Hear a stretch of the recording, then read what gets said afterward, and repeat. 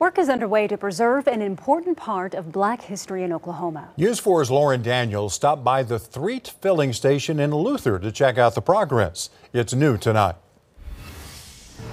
Though it may be small in size, the Threet filling station is a big part of Route 66 history. And it served a community that had nowhere else to stop. This is for the underrepresented communities, the African American population. It may need a little help today, but that's understandable for a building this old. The Threet filling station was built around 1915 and flourished along the busy highway.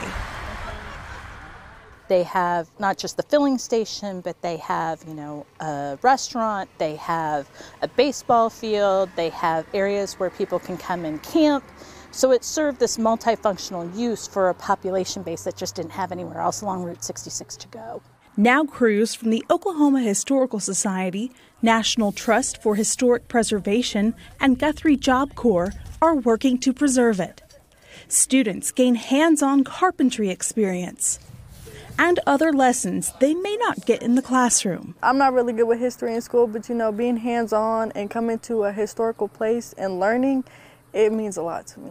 The goal of this project is to turn the filling station into an interpretive center where people can learn of its rich history. They have ledgers of people who have stopped, things that they've purchased. So there's a great deal of history that's really associated with this property beyond just the building. In Luther, Lauren Daniels, Oklahoma's News 4. All right, Lauren, thank you. They hope the work will be finished in June of 2024.